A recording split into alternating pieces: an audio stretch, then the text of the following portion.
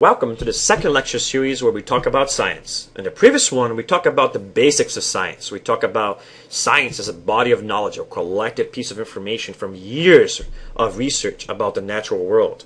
But we talked about the fact that science is also the process by which we do that. It is the method through which we collect information about the natural world and empirically try to prove and explain this natural world by collecting and organizing information, which we call data, in a methodical way. And then try to look for patterns in that data using logic and critical thinking to propose explanations that can be evaluated by evidence, and with our power of imagination, we propose these explanations, design experiments, and then interpret the results of the experiments. So ultimately what we're doing is observing the natural world until we can understand how it works so that we can make predictions about how it will work in the future and then perhaps control it. And the coolest thing we talked about in that too is that science is always changing.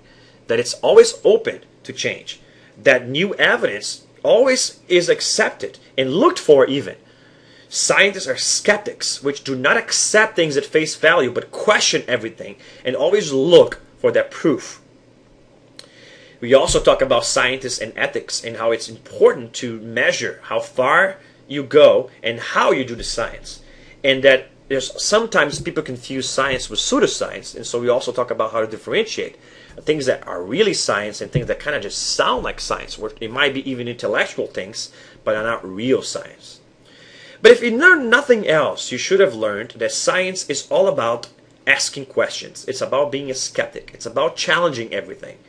And it's with that question that we start. What is science? Well, it starts with the question. The scientific method, I'm sure you heard about this. If you have been in any school, you by now should be, if you're watching this video, you've probably heard of what a scientific method is. And you've probably seen different versions of it when they're taught differently, but the principles behind it are basically the same. You start with the question because that's what scientists do. They question everything. And then in an attempt to understand that question, you make observations, you try to research the problem, and then when you think you know the problem enough, you make some sort of inference about what's happening here. And then you make a prediction. You make a possible explanation for what's happening with your question. So you have the question, and now you have the answer, which is your hypothesis. But in science, you must test this hypothesis to make sure if it might be wrong. So you have to try to reject it. You have to try to contest it. So you do a testing procedure. You develop an experiment or a correlational study or something to try to test this hypothesis. You collect more data. Now you analyze this data, and then you draw conclusions from the analysis that you made. Now sometimes the conclusion will be that the results rejected the hypothesis. The hypothesis was incorrect. In which case you will start over, back to the question, back to try to see a different explanation that can possibly work. And hence the creativity and the critical thinking here, necessary for you to be able to do all of this. But sometimes the results fail to reject the hypothesis. You shouldn't really ever support the hypothesis. In the screen here, there's a word saying support. I don't like to use that word because it makes it sound like we found a definitive answer. Results never really support hypotheses. They just fail to reject them. But scientists always have the open mind to know that in the future, perhaps with better evidence, with better mechanisms, with better methods, better tools, we could find that the hypothesis is not the best explanation for the phenomena that we had in the question.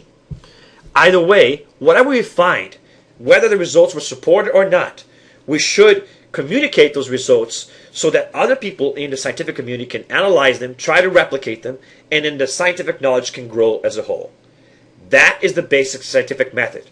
Asking a question, making observations to understand that question, proposing an answer in the form of a hypothesis, a prediction to explain the question, testing the hypothesis to see if it's probably wrong or not,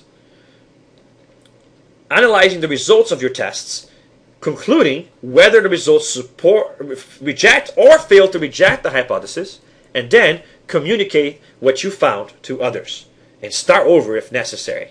And that's the cool thing about science. It always tends to start over. Even with things which have already been tested, people start over to make sure that there's not a better explanation. We'll talk about each of these steps in this lecture series. I'll see you guys then.